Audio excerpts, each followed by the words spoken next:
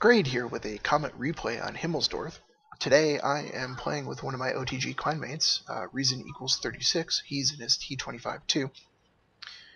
We decide to head up the hill, even though we're both in pretty zippy tanks, mainly because we also have very good gun depression. He has his American TD, and I've got the Comet, which actually has a negative 12-degree gun depression. It is awesome. That allows us to play this ridgeline here.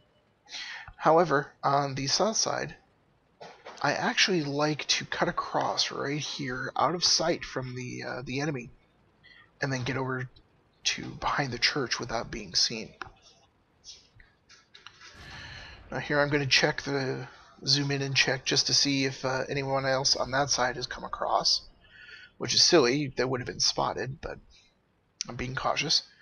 And also normally up here I have to watch out for the field. That T-34 just popped up. Normally they like to take pot shots up here if they're actually paying attention, but it looks like today they're not. So I'm allowed to get back shots on an IS pretty much unmolested, so yes please, I will take a few of those. I was actually going for a track shot there to lock him in place for the Tiger. And that shot is when I first realized that Churchill gun carrier was over there. I'm glad he didn't shoot at me. So I put a pair of shots into him to back him down the fairway. Now, you notice we have everyone on the hill. There are two enemy heavies that move down the 8-9 line, and also a tank destroyer down there. Wow, I couldn't remember the name of it. So we take care of this IS.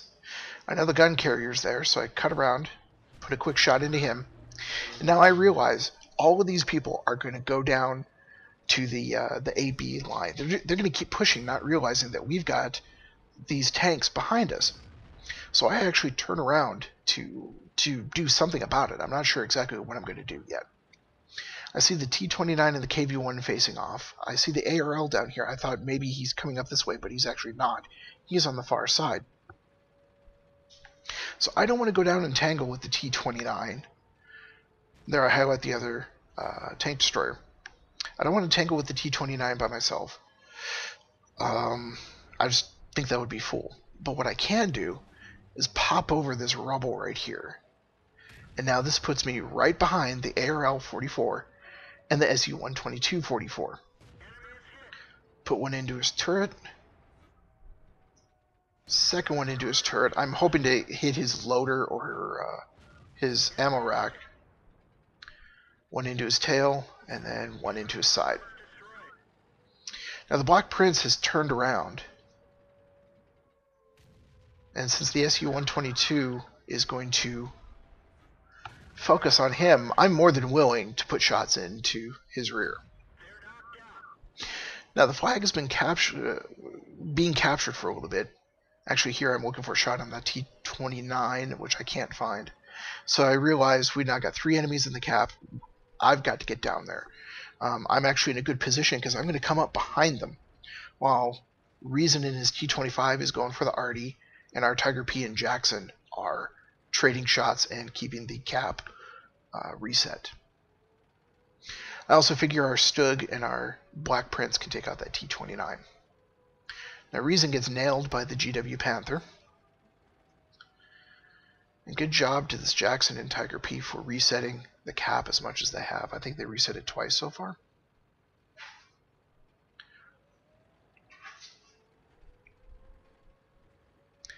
So I come around this side thinking all of their guns are going to be pointed that way. They're not going to expect me coming up from behind them. So there's the Jackson, dead. KV-1, dead. T-25, almost dead, but he doesn't move, and he's dead. Now they don't have anyone in the cap. They're down to that SU-100 and the GW Panther. Put a shot into the SU-100 and narrowly avoid that GW Panther. So there's my top gun. Now I push forward. I figure maybe, well, I haven't been hit once at all. I could cut around and get him even if he's pointing at me, and he's not, so he gives me a free kill. However, he lights me up, so I know the GW Panther's down on that far side. So I park behind this building in his shadow, and I count, give it a 6 count. And I'm just waiting. Now I'm pretty sure his vision is cleared, so I can pop back out. Now he knows I'm in the cap circle, but he doesn't know where. And I'm taking a wide route. I'm actually not going to go charging forward to him.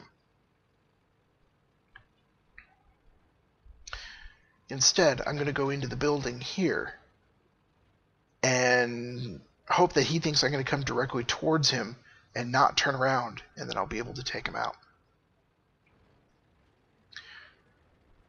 So I cut around the corner. There he is, facing completely the wrong way. I missed because of the track, but secure the Radley Walters. Beautiful match in the Comet. It highlights exactly why I'm having fun with this tank. It's able to move around. It's got great gun depression, great damage output. It's so very British. I love it.